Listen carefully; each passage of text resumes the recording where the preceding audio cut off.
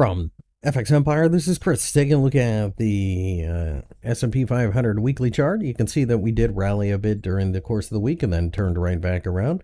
We continue to hang around between 4,100 and 4,200, but overall we're in a range between 42 and 3,900. So I don't know what changes. We're in the midst of earnings season. That, of course, comes into the picture.